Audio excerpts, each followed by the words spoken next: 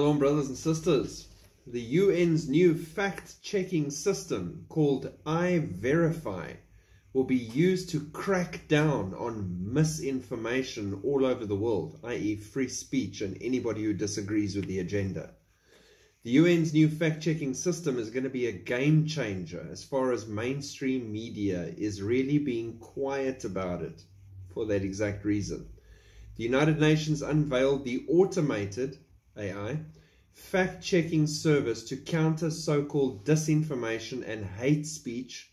Anything in the Bible is going to be labeled as hate speech on the internet in a project partnered with big tech and Soros-funded organizations in response to what they brand as online information pollution, which they claim is a global challenge. The United Nations Development Programme has launched the iVerify platform to counter alleged disinformation and hate speech.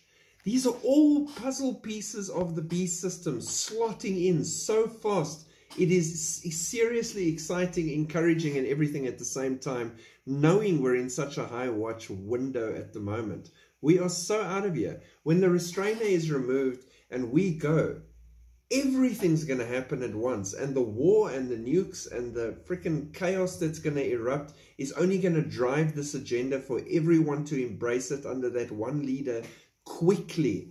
It's going to make sense. And for people saying this can't happen quickly, 2020. Your world was different in 2019. 2020, people.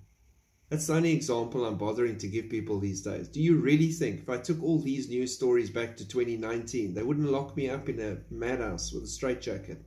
Tell me I've lost my mind because this could never happen. Now it's normal. Fortunately, normal ain't coming back. Jesus is. Shalom.